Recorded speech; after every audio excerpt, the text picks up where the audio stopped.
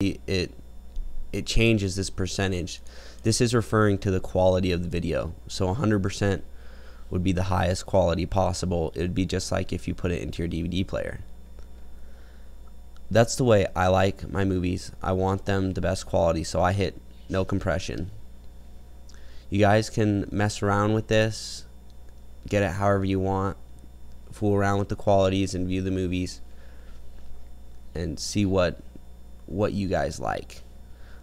If you really like compressing your videos as much as possible, you guys may want to use DVDShrink right away instead of using the My Movies collection management to rip the DVDs, because my collection management is going to pretty much do the no compression option. It's going to rip the entire DVD in the best quality to your hard drive. So there's other videos that go more into depth on DVDShrink. If you guys really like this program and you want to learn how to compress your DVDs and all that kind of different stuff, you can look that up. But I'm just going to select no compression and I'm going to hit back up. Alright, it may say that the DVD is too big and whatever, just hit yes. Right, you'll wait for a second and another window will pop up.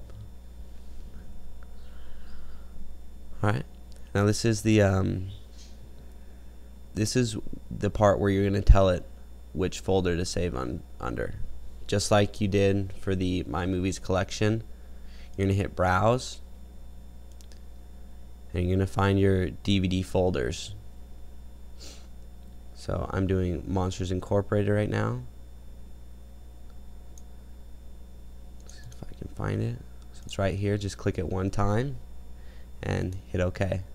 Again, it's pretty important that you save it to the correct folder, so make sure you do this step.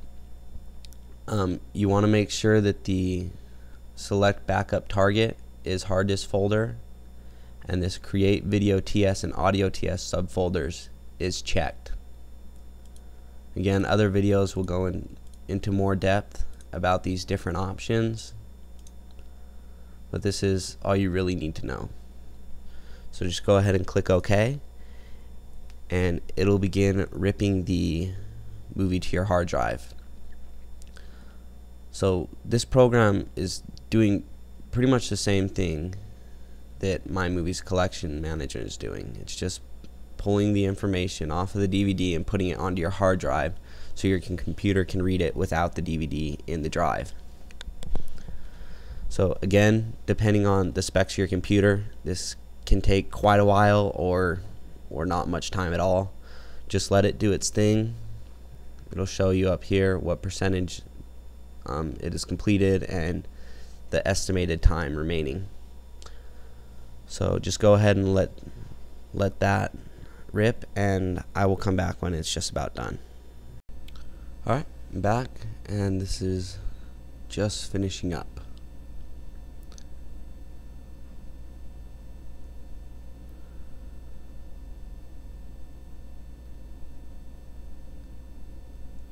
A lot of times DVDShrink will actually copy it to your hard drive quicker. This could be because you're compressing it and leaving out different parts of the movie, whereas My Movies is taking the whole thing in the best quality. So again, you guys may prefer just to use DVDShrink and completely skip the previous steps with My Movies. So once DVDShrink has finished, it'll say backup complete. All you need to do is hit OK, and you can close DVDShrink now. Go ahead and eject the DVD from the DVD drive. Now, if you go into Windows Media Center right now, the movie's not going to be there. You can use DVDShrink to get it onto your hard drive, but you're still going to need to use My Movies to basically tell Windows Media Center that it's there. So again, open My Movies. Alright, and you can see this bar is telling you all the movies that are displayed in Windows Media Center. So we just did what movie would do? Monsters Incorporated. it's not in here, so it's not going to be in Windows Media Center. The way that you get movies into this little sidebar is you're going to hit Add Titles. A window's going to pop up, and it's going to ask you where you want to get them from. Click on Import Folders, then click on Browse. Now you're going to go to wherever your DVDs folder is saved, whether it's an external or internal hard drive. You're going to find that DVDs folder, and you're going to click it one time. You don't want to go into the DVDs folder where all the different DVDs are saved. Just click that DVDs folder one time and hit Select Folder. Alright, then make sure everything else looks like this. Actually, it's clicked on Movies folder, and then go ahead and click Import. Now this is going to scan that DVD folder and everything in it to see if there's any DVDs in there that aren't on here, and it'll show you the results. So as you can see, it found Monsters Incorporated. All you need to do is click OK. If you scroll to the bottom, you will see that the DVD is in here, and it'll still do everything it can to find actors, the rating, and all the other information on the movie. So you can see right here it says 100% complete. So My Movies does just as good of a job as finding information on DVDs that you rip to your hard drive using DVDShrink as it does if you were actually use this program. So there's not really any downside to using DVDShrink.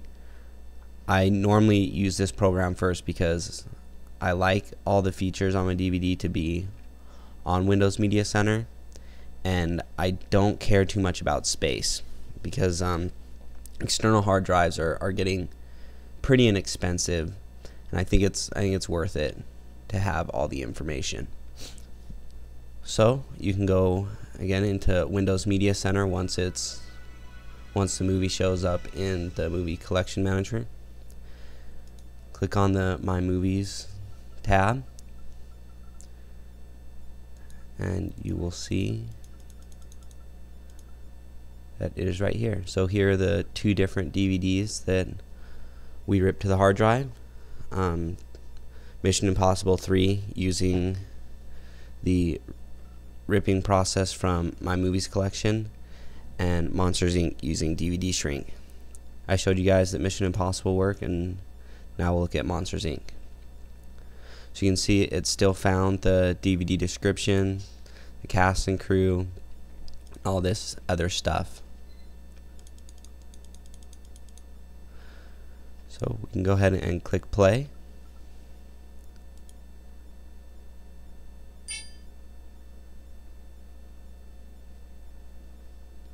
And it's just showing this image because I took off this part of the DVD. So you can still go into the root menu.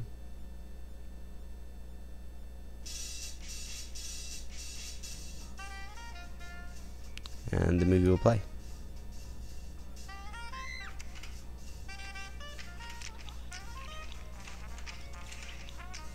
This movie has an extremely long intro, so I'm not gonna worry about that, but I assure you guys that you can play the whole thing.